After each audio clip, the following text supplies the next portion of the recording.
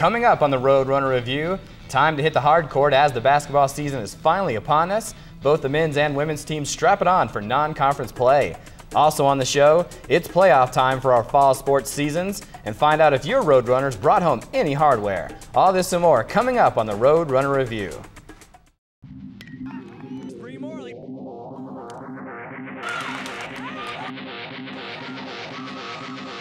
For Metro State. Jump off the free after the set piece and direct.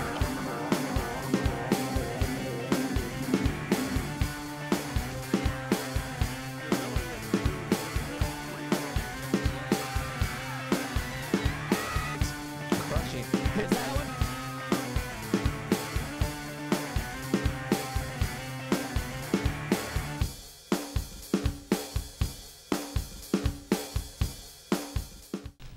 Welcome to the Roadrunner Review, the magazine show that features Metro State sports and their highlights from the past month. I'm Eric Lansing, but you knew that already. But what about this fine gentleman sitting next to me, Mark Babish? Hey, we kind of brought you out of the director's chair to help us out with the show. You like it better out here? I do. It's a lot brighter out here in the studio than back in the back. I bet. And speaking of being bright, the basketball teams have a bright future ahead of them. First up, our nationally ranked men's team. They are ranked 15th and begin the season at home against Evergreen State from Olympia, Washington.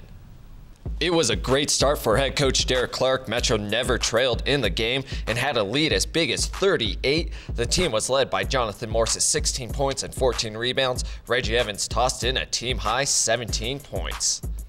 The next night, Metro State taking on Concordia, and the Cavaliers came out firing, hitting 6 of 11 from long range in the first half. Metro would go into halftime down by 3. Second half starts and Metro comes out in a flurry, going on an 11-0 run. Metro would stretch the lead to 14 as Corin Johnson gets the bucket and one. The Runners hold on to win 82-76. Really, since you're down 3, what did Coach have to say to you guys at halftime? Anything stand out? He didn't really have to say much. Just the guys getting on each other and just talking about, let's pick it up, guys. Let's pick it up. Let's go.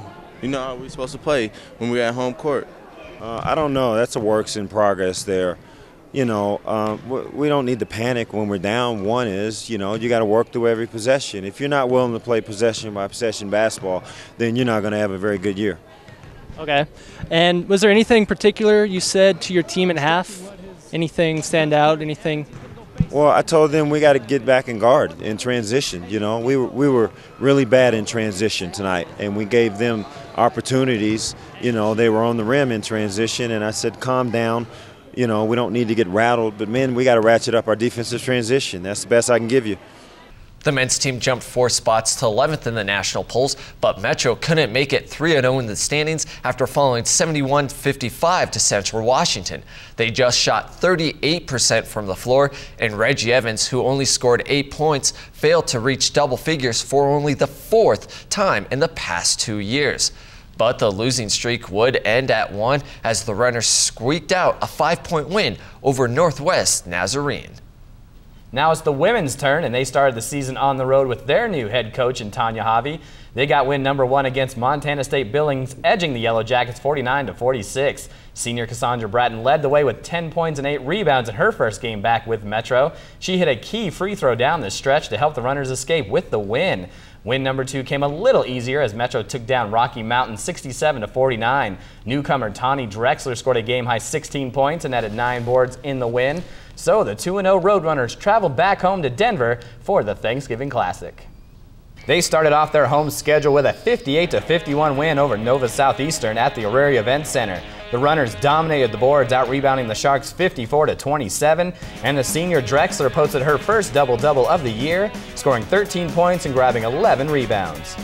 The Runners looking to start 4-0 against Simon Fraser. Metro's D was daunting, holding the Clan to only 22% shooting. Metro, on the other hand, was shooting lights out, hitting on 50% of their shots. The preseason Defensive Player of the Year, Kristen Valencia, had her offensive shoes on, scoring 12 points and grabbing 7 boards. Metro cruises to the 73-62 win. Yeah, our game plan was just come in and play our defense because we've been holding teams under their usual. So we just knew if we came in and played our team defense, we would get it.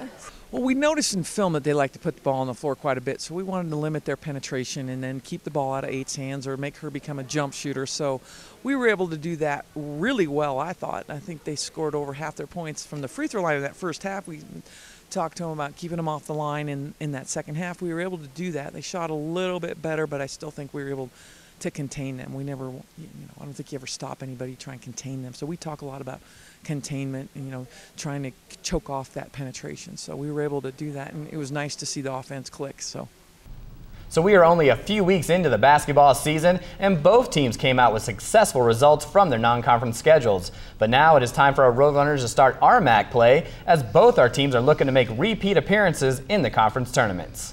Here is the home conference schedule for your men's team, and it's brought to you by the Student Auxiliary Services. And with Christmas right around the corner, don't forget those Metro State fans on your list by visiting the campus bookstore.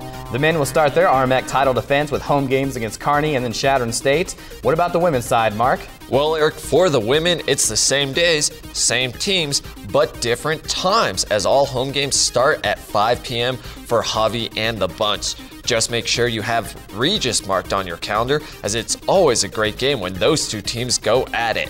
Plus, December 10th, read out last game ever versus Nebraska Kearney as an RMAC conference opponent. Still ahead on the show, the fall sports playoffs are still to come, so grab a snack and come on back.